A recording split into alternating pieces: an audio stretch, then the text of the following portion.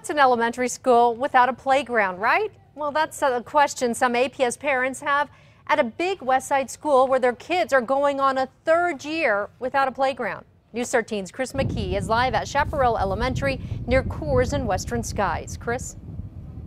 Yeah, Jessica, over the last 3 years, contractors have added a new building with classrooms, bathrooms. They've also added cafeteria space and more to this school here. But a jungle gym for big kids still missing.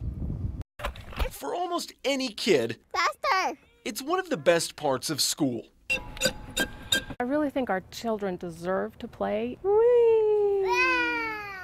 A mom of 3, Is it hot? Sabrina Carrillo likes this new play place at her neighborhood school, Chaparral Elementary. We're really happy about it. But when school starts soon, her oldest children and most of the nearly 1,000 kids who go here won't be able to use it. Unfortunately, it's for the kindergarten and first graders. After nearly 3 years and $14 million worth of construction and remodeling, Chaparral Elementary is still without a play area for 2nd through 5th graders. Swings and slides and all those things that you expect kids to be able to enjoy. Parents were promised an older kids' play area, but since 2012, they've only had basketball hoops and blacktop or this field to play on.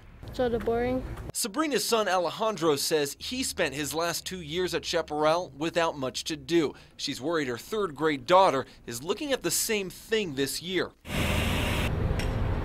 Construction looks like it's wrapping up, but parents say there's still no sign of a jungle gym. You have to have fun in order to learn. APS tells News 13 that the kids should have a structure by the end of October. Sabrina's hoping that's the case. They kind of need to get on the ball with this and let us know that our children are important by giving them what they need.